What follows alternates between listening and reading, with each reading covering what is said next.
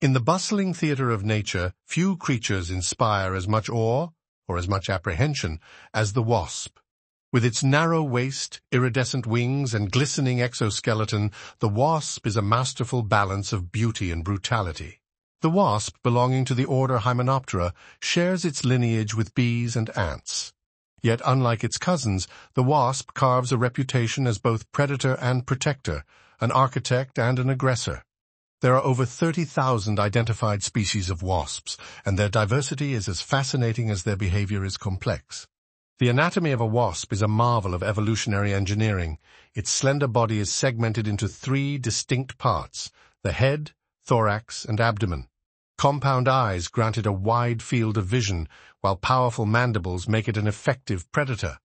The wasp's stinger, used both for hunting and defense, is a modified ovipositor, a feature that is especially vital for females. Unlike bees, many wasps do not lose their stinger after an attack, allowing them to strike multiple times.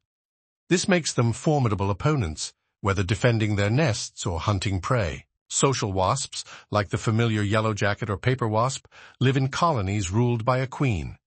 These colonies work as tightly knit societies, with workers maintaining the nest, caring for the young, and gathering food.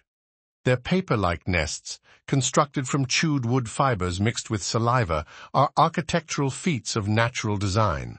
Solitary wasps, on the other hand, live and hunt alone. Though they lack the communal structures of their social counterparts, they are no less remarkable.